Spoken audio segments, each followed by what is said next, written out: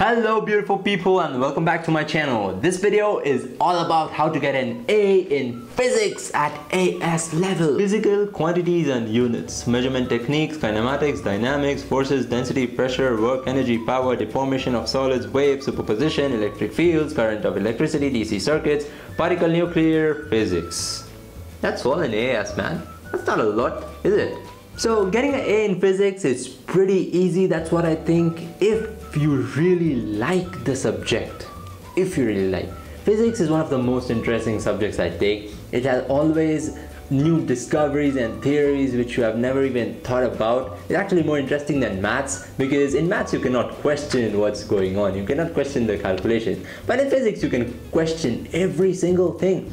So if you actually develop that interest of questioning your teacher, questioning just general physics, and going on the internet to know more things about the same topics, it will definitely help you a lot. So as you might know that at AS level physics there are 3 papers. The first one is the multiple choice, second one is the structured, and the third one is the practical. The structured questions carry the maximum marks, so you need to hammer that paper like really well.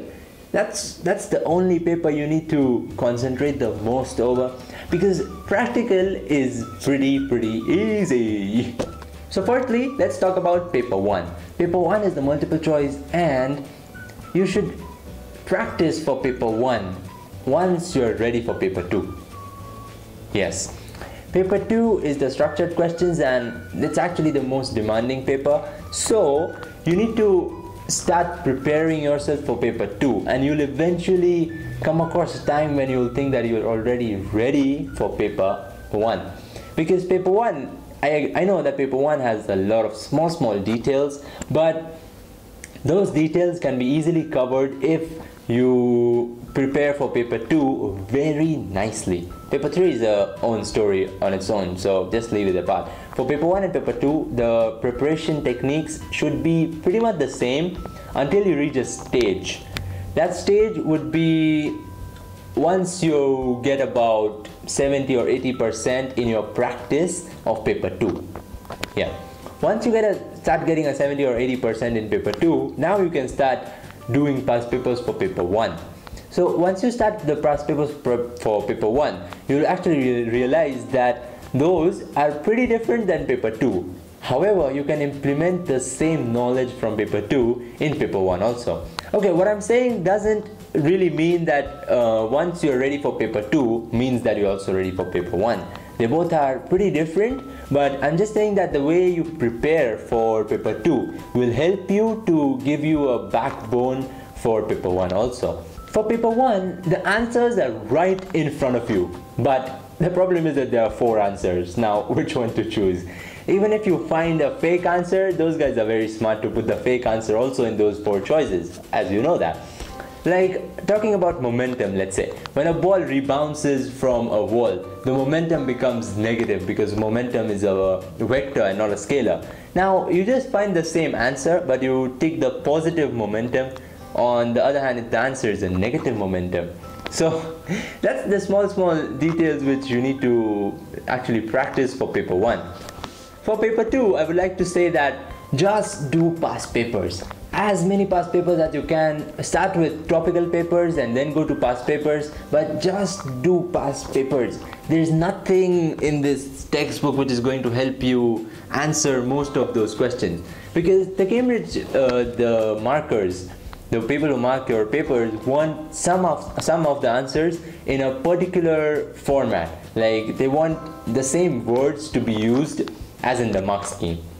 And sometimes these books don't even use those words which are used in the mark scheme. So it's better to start by topical papers, like you do topic wise. I'll put down the links in the description below. You can find some topical papers there.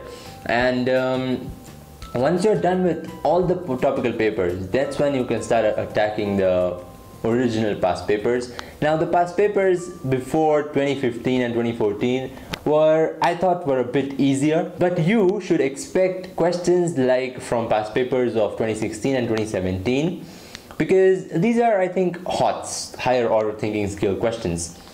And managing your time while writing the paper 2 is very important, because paper 2 is a pretty long paper. It's pretty lengthy paper to be finished in 1 hour 15 minutes. So make sure that in your practice of past papers you time yourself, and you also check your own papers, so it just gives you a glance of where you stand. Now talking about paper 3, the practical.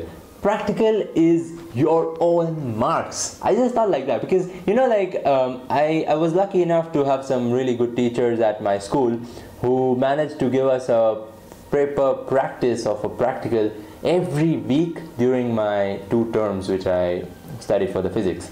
Now, doing a practical every week made me so confident about paper 3 that I literally did not even go through past papers for paper 3. But here's the twist. Most of the people think that paper 3 is easy and they just enter the examination hall. But the thing about paper 3 is, again, success is in the details. There are a lot of details in paper 3. The way you draw your graphs and the negative signs which you need to put, there are a lot of small details at every stage of paper 3 which you really need to know.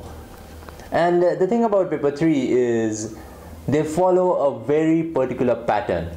They follow the same pattern in all those past papers, and it was the same way even when I wrote my paper 3. So you just need to analyze what kind of pattern they follow and you'll be fine with paper 3. Now talking about my own experience, so I live in Zambia, which is a small country in Africa, and the British Council here doesn't have its own laboratory, so it's actually allied with the University of Zambia, which has the laboratories.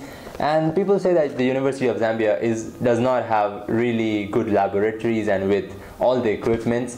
So in my Cambridge exam, my paper 3 of physics, they ran out of crocodile clips. It was an electricity experiment, some potentiometer thing, and they ran out of crocodile clips. So, and the technician even made an announcement that he doesn't have crocodile clips, so the people who don't have them right now will not be provided with the crocodile clips anymore because they are limited. And some of my friends had 2 crocodile clips which they needed, but I, on the other hand, didn't have any. So then I called the technician and asked him, like, I want the crocodile clips, and he actually got angry on me, saying that he just made an announcement right now saying telling us about that they have a shortage of crocodile clips, and I was on the other hand, I was asking for more crocodile clips. You know what happened? And listen to this carefully. He literally walked away, but I called the British Council representative and the technician again and asked them for both of their names and their details. And I told them that I would be writing a letter to the British Council and the Cambridge Examination Board about this shortage of equipments at the laboratory during my final exams. If you just use this, you know what, actually my principal told me to scare them by saying this if anything wrong goes on in the laboratories. I just did that. I just told them that I would be writing a letter to the British Council with all your details, meaning the technicians and the representative details. And 2 minutes and the technician comes with 2 crocodile clips to me. And okay, crocodile clips are small, like it doesn't, the readings which you find on your ammeter, on your voltmeter during the examination does matter if you just hold the wire like that. Like he was telling me to just hold the wire where you want to and take the readings. I'm like, this is a final exam, I can't do that. That's why I started arguing with me, and the people in the hall were even laughing. I'm like, okay guys, I don't care about it. These are my final exams and I need all the equipments to do them. If you don't want it, then it's fine. Like, okay, so this is just my tip, that if anything wrong happens, you don't have any, you have a shortage of equipments, they have a shortage of equipments and they're not able to provide you with all the equipments. Maybe in biology, physics, chemistry, whatever practically you're doing. Just tell the technicians that you want all of their details and you want to write a letter to the British Council. This actually scares them, because at most of the centers of British Council across the world, the British Council itself doesn't have a lab. So it's allied with other universities or other schools to set up a lab, you know, to hire the lab from them. So these technicians of those universities are not as serious as the British Council guys and the Cambridge examination guys. So it's just a tip. You can use this. Like, don't be scared of using it. Don't be scared of asking him for whatever. Just ask, and you'll get it. Like it's a serious matter. Just imagine if you get some wrong readings and you put that in the final exams and you pass just your paper 3 marks go down, you lose an A grade. You will lose an A grade. So it's just a tip. And another tip I would like to give you for paper 2 is remember all the formulas. Do not ever rely on the formula sheet which you get or on the constant sheets which you get. Remember all the constants and remember all the formulas by heart. And you know how to do that. Here is my list of formulas. They are in my bathroom, they are on my walls, they are everywhere. And this has actually helped me to just glance through them whenever I walk through the walls or whatever. It's so easy to remember them and to be able to implement them. Okay guys, that's all for the physics video. Give this video a thumbs up if you like it, and do subscribe to my channel because I'm gonna make frequent videos now about my AS level and my A level preparation techniques, and I'm also preparing for my university in UK, USA, Canada or Australia. I'm applying to universities in these 4 countries, so I'm gonna make videos about you know, like the application process and everything. Some of the videos for American universities are already there, so do check them out. And I'm also writing the SAT and the SAT subject tests in these 3 subjects: biology, physics and math 2. So I'll be making videos about how to prepare for these 3 also. Anyways, all the best for your preparations for physics, and don't forget to subscribe to my channel.